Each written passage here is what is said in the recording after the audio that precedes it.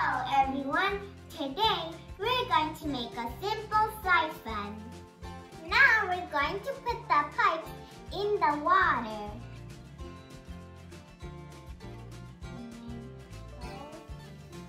The blue water goes to the wet water. Now I'm going to put the red water higher than the blue water. Now the wet water goes to the blue water. Now I'm going to put the red cup down. And now the blue water goes to the wet water. Now I'm going to put the red cup up. The wet water goes to the blue water. I'm going to put the red cup down. And finally, the blue water goes to the wet water. So what happens is, the water in the pitcher has a high potential energy and the water in the measuring cup has a lower potential energy.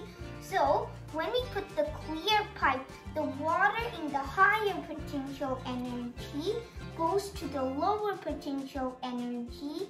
So that's why the water goes this way. And then when we put the measuring cup up, the wet water goes to the blue water because the measuring cup has a high potential energy and the pitcher has a low potential energy.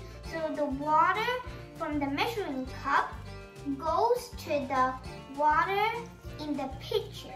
And the water in the measuring cup is purple. Now I'm going to put the measuring cup high than the blue cup. And the wet water, or purple water, goes to the blue water.